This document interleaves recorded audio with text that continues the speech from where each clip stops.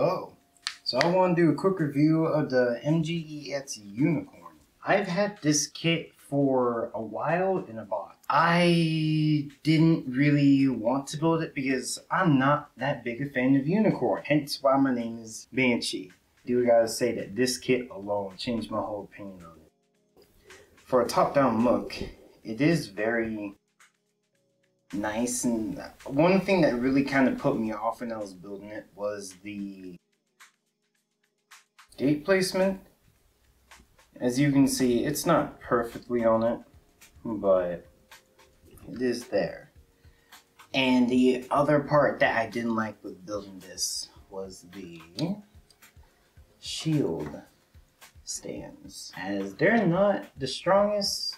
It does its job. It's a nice kit, I gotta say, to look at, to have, to hold, to own.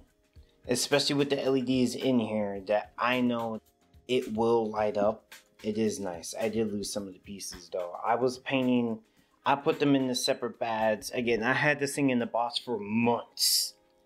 I do not, or did not want to think about this guy, especially with how many pieces he had. I mean, thank you, Bandai. Thank you. I'm not trying to complain about, I'm not trying to say that they're lacking in any way with the Unicorn. This Unicorn shows you that if Bandai wanted to, they freaking could make an amazing kit. And they have. The new lines of the MGEX 2D, shin armor fell off, it was my fault. And the Perfect Grade Unleashed to some of the other guys that they're building, like the new real grades, Bandai, they're getting better from where it was. And where it was is, I mean, the Fennets, the Banshee, the old Unicorn, the old guys from 2012 and before. The high grades, the Perfect Grades are nice, but my problem with the Perfect Grade Banshee is that he can't even hold his gun, let alone his shield. So he's really just staying there on his base, handless, because I broke them.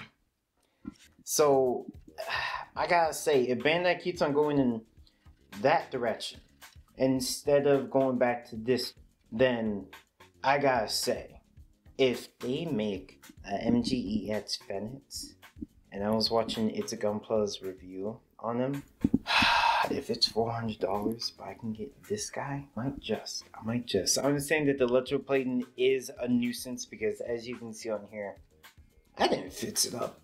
I don't care. I paid $160 for this dude like heck.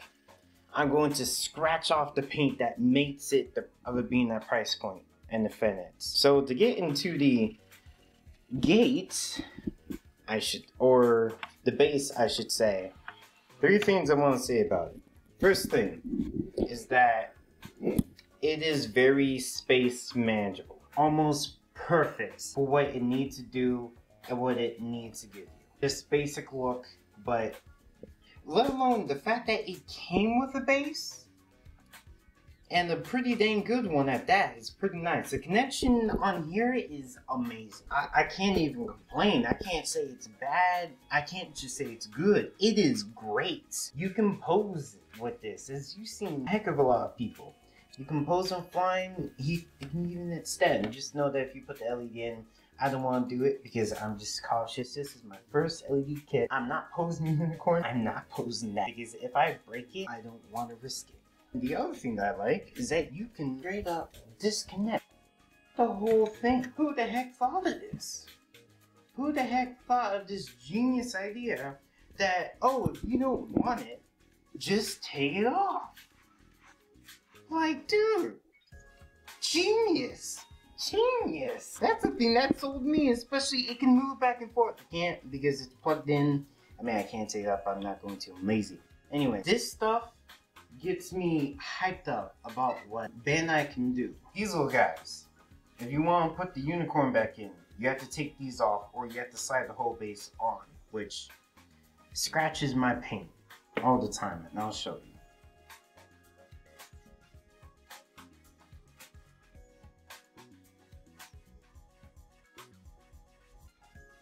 That's my only problem with the base. I love it, I love it, I love it. Another problem I have is just the spacing in the armors.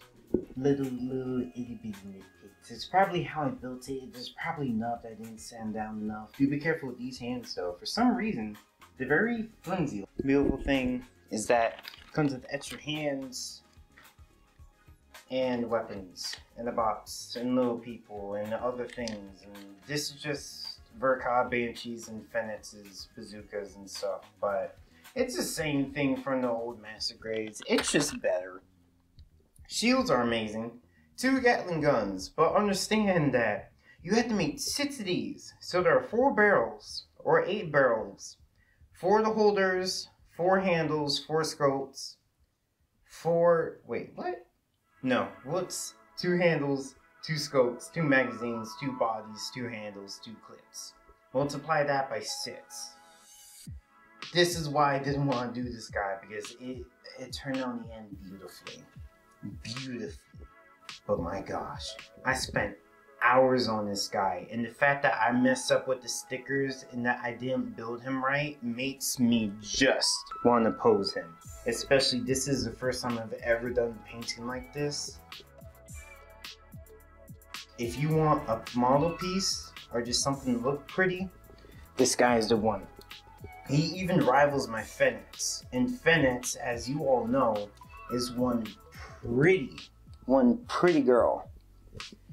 In comparison, it's like just the sheer stature and everything that comes with this guy makes it worth it. Yes, it is expensive, but think of it like this. You get a permanent stand, LEDs, weapons galore, stickers, a beautiful posable kit that you don't even have to put the LEDs in, just to let you know. It's a wonderful, worthwhile kit.